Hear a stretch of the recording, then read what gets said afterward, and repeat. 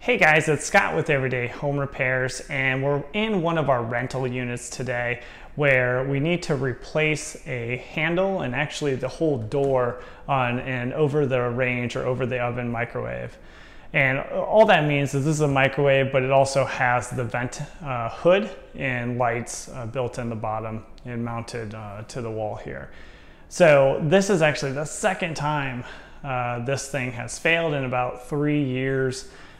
Because the tenant here cooked a lot and cooked, it seemed, with very high heat and no lack of oil. So you had a lot of grease, grime, buildup, kind of not helping out. And then the cooling off and heating up cycles daily would basically just over time, the plastic components on the top here and bottom where the handle would mount, that would just fail over time. So what I'm going to show you here is how to identify what kind of microwave oven you have and looking for that model number. How would you go about finding what parts you can actually order? Do you have to buy the whole door? Can you buy a handle? Can you buy other components? And then how do you disassemble and reassemble? So stick with us. Okay, so first step, when you want to find the actual type of microwave you have, one, you're going to see the make or model, or really the make, the Kenmore. This one's going to be really similar to GE and Frigidaire. I think they're all made by the same company. And then you'll see this kind of number plate down here, and I'll kind of put a zoomed in, boop, right up here. Nameplate so you can see, and you're looking for the model number. That's really going to help you search for parts online. Once you have your model number, you can go and search, and I do have kind of a printout that might help out. And what you can find is kind of these parts breakdowns online. This is one that I got from easyapplianceparts.com, and specifically for what we're working with here, it was the door assembly that was within question. So for this door assembly, really I got the full assembly. So that was identified by number 10 on their website, and that was about $175. If you're only looking for the handle, then you can order number 16. On this website, that was pretty expensive at about 80 bucks, which is insane, right? It's a plastic handle. Once you find what you need, you can also go look around at other sites. There's like Parts Direct or Sears Parts Direct.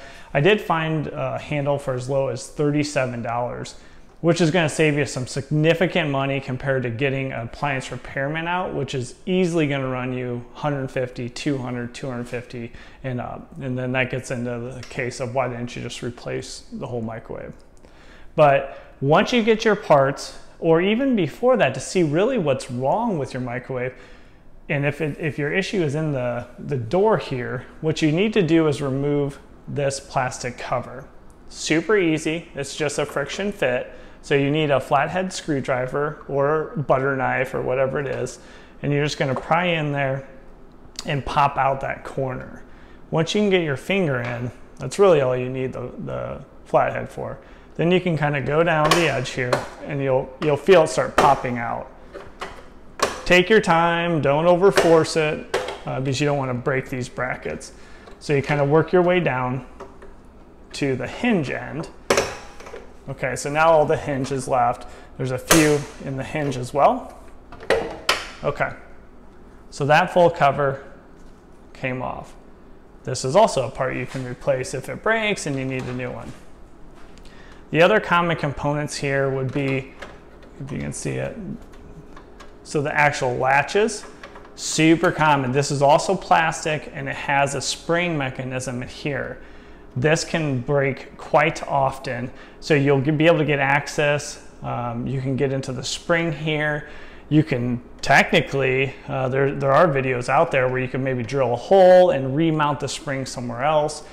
So you don't even have to buy a new one. So you can look at that if that is your issue. And really what that's going to be is your door shuts, but it doesn't stay shut and it keeps bouncing off. And then that probably means that that spring is not pulling, making tension on this latch here. In our case, you know, we got a full blowout here, right? You can see this door's broken out here. So I got a whole new door. So for this, what I'm gonna do is remove this door, and that's pretty darn easy actually. There's a plastic component up here, which does have one Phillips screw on the top side. You can remove that, and that could give you a little bit more clearance to pull up to remove this, but you actually don't even need that. So what I can do is by pulling up, and really what you want is to get this top little latch out, and then that whole door is going to come off. So it's really that easy. And now I'll grab the new door. All right, so now we got the new door assembly. And again, I purchased the full, it was identified in the parts diagram as 10 door. So it has the handle, it has the latch, it has the spring, it has the inner frame. It has all the components all together. Now, one thing I did remove was that inner cover on the new part that I got, because that you have to have that removed for it to seat back into these hinges. So really all I need to do is just reverse that removal process. So I will set the bottom pin into the hinge. So the bottom pin is now set, and then I will get it lined up for the top. I will push up to go over the hinge, and then that will go on top, and then I just need that pin to sit down. Now both pins are set down, and the door is functional. Okay, the only other thing that I would need to do for this repair is then just replace that cover, and we are off to the races. Okay, so that's really it, guys. Pretty easy to repair, especially for mine, because I was taking the door all the way off because I needed multiple components, and then just reinstalling. If you have a different type of repair needed, or you have some questions on a failure that was a little different, but on the same type of microwave, go ahead and add those to the comments below. I will also add some details in the description, like the websites that I went on, and then also those links to like the parts diagrams. That's going to be really good for this Kenmore model that I have, but will be super similar to a lot of GE and Frigidaire models that are out there.